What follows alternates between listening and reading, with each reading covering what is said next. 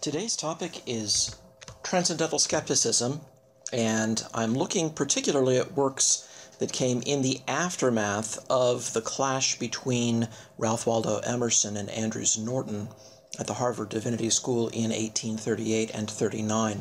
Some of the things that we'll be covering today were directly prompted by that clash. Other things were written around that time and continue to be influential in American discussions of special divine action. So some of these pieces will be more tightly linked in than others, but I'm trying to give you a sense of some of the major players, some of the authors that you may want to look at if this is a subject that you would like to pursue. Transcendental Skepticism, again, is a United States movement centered particularly at Harvard, sometimes known as New England Transcendentalism, and arose largely within the Unitarian camp and split that camp, with some people carrying it more extreme, and some people actually left the Unitarian school altogether and just launched out on their own. It was heavily influenced by German skepticism, and through that by Hume's anti-supernaturalism, and Emerson is the most prominent person to have featured in it, so that's why we looked at his Divinity School address. I'd like to start by explaining what Andrew Norton's position was, because Norton had already published the first volume of his work on the genuineness of the Gospels a couple of years before he gave his Divinity School response to Emerson. A little background here may help. Norton had resigned his position at Harvard in 1830 to focus on his scholarly work, but he was still a powerful and influential figure in the intellectual life of the university. Norton's position was that Harvard had gone to the dogs, and it had done so largely because there was a governing body that was not composed of faculty. The governing body didn't know what was going on or what to do, and the students, without faculty guidance and a strong faculty hand, were an upstart bunch who didn't know what they were doing and were interrupting their own education. Some people have called Norton the Unitarian Pope, and that's a colorful appellation, but it is probably out of all scale to the influence he actually wielded. He might have liked to have had more influence, but his life history is a history of frustration with the university. In fact, when they asked him around 1840 to come back, he made some demands for faculty governance of the university, which they sat on and eventually turned down. So he never did go back to teaching at Harvard. His position is that of a fairly conservative Unitarian, but a liberal by the standards of old Princeton. The Synoptic Gospels, for example, are not free from errors, but they are the genuine and independent records of the events they report. You may wonder how that stacks up against the modern consensus that the Synoptics have literary dependence relations, particularly with the Gospel of Mark, depending on the Gospel of Matthew and the Gospel of Luke. Now, Norton gives a very interesting rejoinder to that kind of argument, which he anticipates. He says this is ruled out by the fact that Mark and Luke both diverge from Matthew. For example, in reporting only one demoniac, where in Matthew 8 we have two, or one blind man, where in Matthew 20 we have two. That is not a phenomenon that we can reconcile with their borrowing from Matthew. Conversely, of course, the modern position that Mark came first and Matthew later would run into this question: why is Matthew doubling these things? So the literary independence is something that Norton asserted between them. Now, he argues for this in the face of the verbal similarity of some passages among the synoptics. And the way that he does that is he breaks them down. This is a breakdown that you don't see done perhaps as often as it deserves to be done. He says the words of Jesus, and in fact direct discourse, are highly conserved. There's a great deal of verbal similarity. But as soon as you step outside of that to the narrative portions, looking at them in Greek, you find that the verbal similarity drops off dramatically. So his position was that the words of Jesus, and even words of other people, were preserved very carefully, but the stories were passed around orally with some freedom among those who knew what had happened and who had been there. It was only the direct quotation that was highly conserved. And he does some analysis of this in The Genuineness of the Gospels to argue this point. If they are independent, or even largely independent, then they must be approximately contemporaneous with one another, because if one of them had been written long before the others, then the one that was written first must have been known to the authors of the much later documents, and in that case, we wouldn't find the independence that we do find. The dating of Acts, which ends before Paul gets word on what happens to him, must have happened before the Neronian persecution. This forces us to put the Gospels in the 60s. All of them approximately at the same time, and at least the Synoptic Gospels. And then this early dating makes it impossible to regard the miracles as legendary accretions. It's very difficult, Norton argues, to try to separate out the miraculous accounts from the narratives if they were in fact written that early, within living memory of the crucifixion, within the lifetime of people who had been eyewitnesses to it, and, as he would argue, by some who actually were eyewitnesses to it.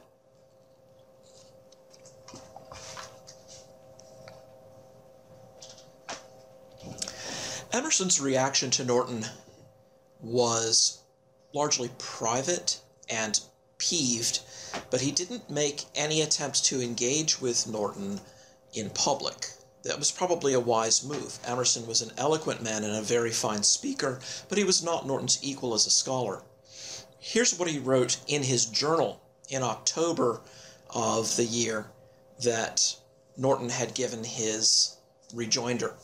"It is a poor-spirited age. The great army of cowards who bellow and bully from their bedchamber windows have no confidence in truth or God. The feminine vehemence with which the A.N. of the Daily Advertiser beseeches the dear people to whip that naughty heretic is the natural feeling in the mind of whose religion is external. It cannot subsist. It suffers shipwreck if its faith is not confirmed by all surrounding persons. A believer, a mind whose faith is consciousness, is never disturbed because other persons do not yet see the fact which he sees. The aim of a true teacher now would be to bring men back to a trust in God and destroy before their eyes these idolatrous propositions, to teach the doctrine of perpetual revelation." The doctrine of perpetual revelation, quite an interesting phrase, but quite in keeping with Emerson's individualism. If Emerson himself was reluctant to engage in a written dispute with Norton, there were others who were willing to take up his cause. One of them was his friend George Ripley. Ripley was an American minister and journalist. He eventually left the Unitarian ministry, but was quite closely associated with Emerson and the Transcendentalist movement. There's a series of pamphlets that go back and forth between Ripley and Norton. Ripley initially publishing anonymously and then later coming out in his own name. Ripley's line of attack is largely to accuse Norton of an inadequate command of the German language, and for his inadequate command of the German language, to have misrepresented Schleiermacher and other German thinkers. And so the reading is rather tedious as it goes through the question of what should be the proper rendering of this or that German phrase. And Norton is taking none of it lying down, so he's vehemently engaging with Ripley on all fronts. And if you are interested in the controversy, it is worthwhile just to take a look at those examinations that go back and forth between them on that subject. On Norton's side, there were a couple of very interesting people. John Gorham Palfrey was a close friend of Norton and Norton's successor when Norton dropped out of the teaching position at Harvard.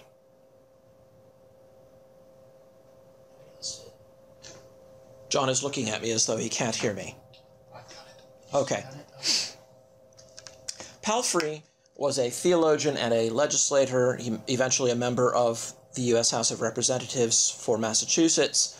As a person, he was more tolerant of dissenting opinion than Norton. Some of his students record that in his lectures he would give them a certain point of view, and if they disagreed, he would gravely ask them to lay out and substantiate their own view, and he would give them the opportunity to do that, and then he would say what he had to say, but commend their view to the careful consideration of the other students. So that's probably something Norton never did, just a very different personality, and yet he took substantially the same ground that Norton took. His position was not very different from Norton's position. Palfrey has a couple of interesting things to say with regard to Emerson. Late in his life, he wrote a book on preaching, and in that book he has this to say: "I had, not long ago, an unsought conversation with a wise and devout layman, a constant and loving churchgoer, who said to me, 'The sermons of some of our brightest young ministers have no backbone, no vertebrae. They sound well, but when the sermon is over, I have no idea what the preacher has been driving at.' There seems to me more truth in this than there ought to be. I have sometimes heard sermons that were mere series of aphorisms, more or less, generally less brilliant. Emerson set this fashion."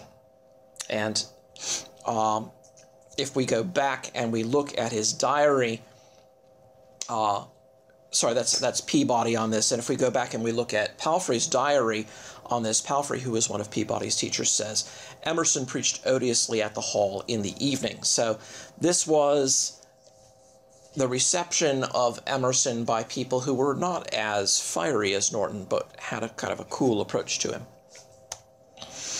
Simon Greenleaf is a very important figure, and I wish that we had more time to devote to his work. He was an American lawyer and jurist, a specialist in the law of evidence. He joined Harvard Law School in 1833 before even taking his degree, and he was very influential in developing the law school and the law school library. In 1846, he published the first edition of An Examination of the Testimony of the Evangelists by the Rules of Evidence Administered in Courts of Justice, and in subsequent editions the title varies a bit, but the substance of the work remains the same. The work is quite long, largely because it contains, a harmony of the Gospels, in which various apparent discrepancies are treated, plausible reconciliations are offered. But the really important part of it, for our purposes and today for most purposes, lies in the initial address that he gives, and the study that he gives of how this kind of question, are the evangelists giving us truthful testimony, ought to be handled according to principles of law.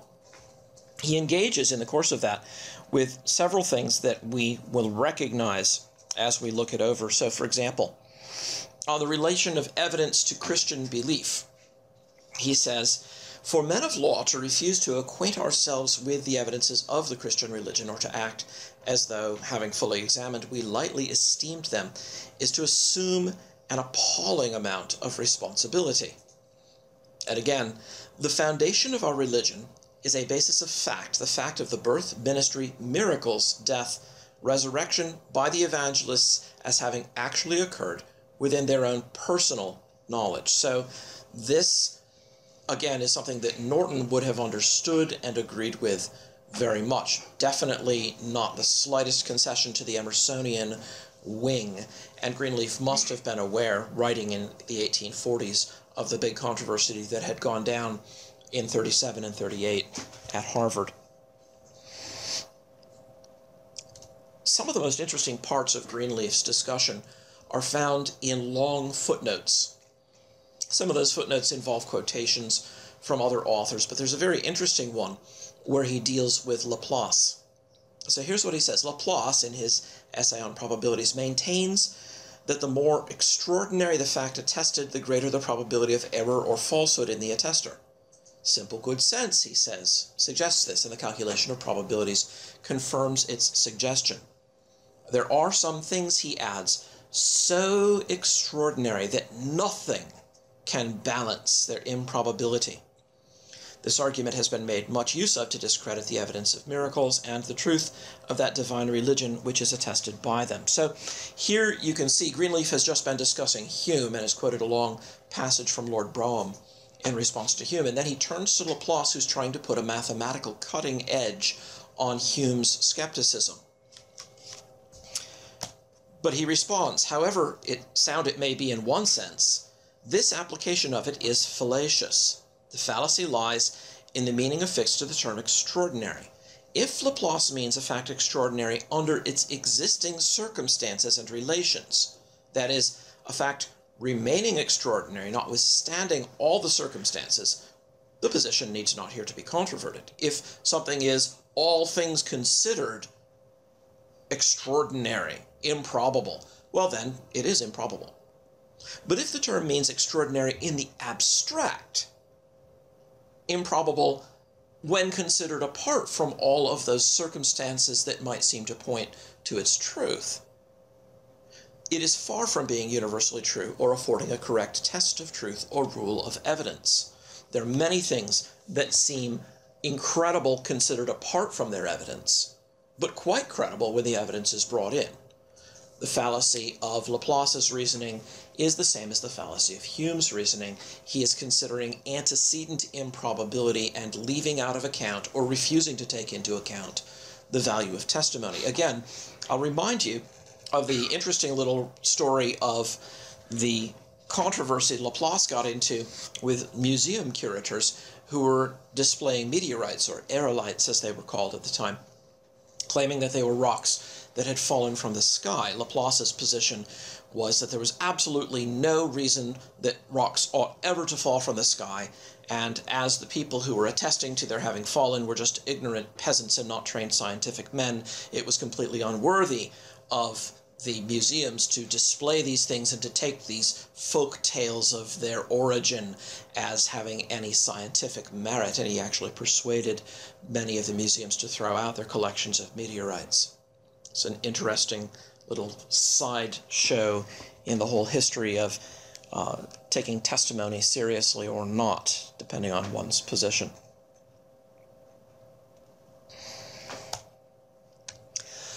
Another interesting figure in the Unitarian movement is Stephen Greenleaf Bulfinch. The Greenleaf here is taken from his grandfather, who was the sheriff of Exeter and Suffolk County, if I recall, not taken from Simon Greenleaf.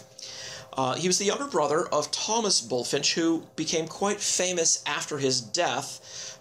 Thomas's lasting work was Bulfinch's Mythology, which was published posthumously. Stephen was not so well known, but outlived his brother by a few years. In his last years, he wrote two rather important works from our point of view, because they represent where the conservative side of the Unitarian movement had gone in the decades subsequent to Norton's clash with Emerson. One of them, in 1866, is a very short manual of the evidences of Christianity. In 1869, he published another work, independent work, called Studies in the Evidences of Christianity. That one is actually rather hard to find these days, but we either do or shortly will have a copy of that available in the library for you. Here's something that Bulfinch says in the former work, the manual, regarding the compatibility of miracle and science.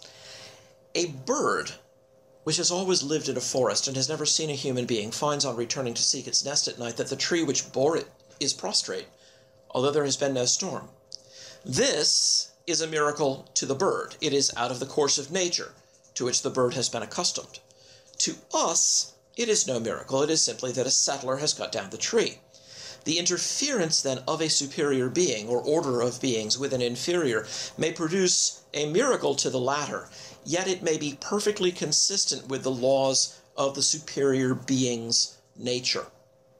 This kind of analysis of the nature of a miracle is a very interesting one, and you'll find it taken up later by people like John Venn in The Logic of Chance. The idea is that nature is a hierarchy. There is a stratification of levels of cause and influence, and when the higher influences interrupt those who know only the lower as the laws of nature can give no account of what's going on. It seems to them incredible. Just in virtue of that fact, a report that such an interruption has taken place will seem to them to be extraordinary and perhaps not worthy of credit. But why? Because they are discounting the possibility of the existence of a cause capable of intervening in the course of nature. One of the charges that some skeptics had leveled against believers in miracles in the traditional sense was that miracles would be events without causes. That objection was common around the turn of the 19th century, though John Stuart Mill brushes it aside in his system of logic. He's not a believer in miracles, but he says, no, come, that's not really fair. The cause of the miracle is almighty power. A divinity surely may be conceived to have the power to bring about the effect. The question is whether, in fact, that has been done. And Mill was on the whole cynical and somewhat skeptical. Bulfinch's approach here is designed to address that sort of criticism. We are not saying that a miracle is an event without a cause. It very much is an event with a cause. The cause, however, is a cause of which we have no other direct awareness. That's why its occurrence is so surprising and seems so extraordinary to us. So the true law of causality is not that every event is the inevitable outcome of previous physical causes. The true law of causality is that every event is the outcome of adequate causes, be they physical or supernatural.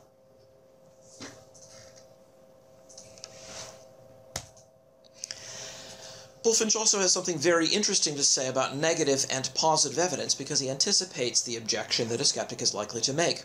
It has been contended that all human experience testifies against miracles. Our individual experience can count for very little from the limited range of our observation, and the experience of ages past is known to us only by the testimony of those who then lived. Some of these, the sacred writers, expressly declare that miracles took place. Others are silent respecting them. But no one directly contradicts from his own knowledge the assertion of the sacred writers. Here, then, is only testimony against testimony, nay, testimony which is merely neutral against that which is positive. That distinction between negative and positive testimony is a distinction that's recognized in law. Again, Starkey, Greenleaf, and other writers cover this kind of distinction. If I say that I was in a certain public place and a certain person was there, and I conversed with him, and someone else testifies that he was also in that place that evening and did not see this person, my testimony will generally carry greater weight than the negative testimony of the other witness. The reason for this is that there are many ways for one person to overlook, to miss a fact. He might have been distracted, his attention might have been focused on something else. He might have momentarily stepped out of the room. My positive testimony cannot be explained in so many ways. Either I am lying, or I am grossly deceived about a matter where it's hard to imagine how I could be deceived. I was talking with my friend, I know him well. Or the matter happened as I am testifying it. So for that reason, positive testimony and negative testimony are not weighed equally in courts of law. Bulfinch doesn't bring in the legal context, but someone like Greenleaf or Starkey certainly would. So what he's saying here, to make it concrete, is that if we had testimony from members of the Sanhedrin who had been camped out a dozen yards from the door of the tomb in which Jesus had been buried, and said that on the third day, nothing happened, the stone remained, no one had come in or out, they heard other people making a fuss and claiming to have seen Jesus, but they were there the whole time, that would have been direct positive evidence on the negative side. But the mere fact that they did not report having seen the risen Jesus is not significant evidence on their case. And then more generally, mere failure of people to report miracles at various times is not strong evidence against someone's report of it from positive and direct evidence.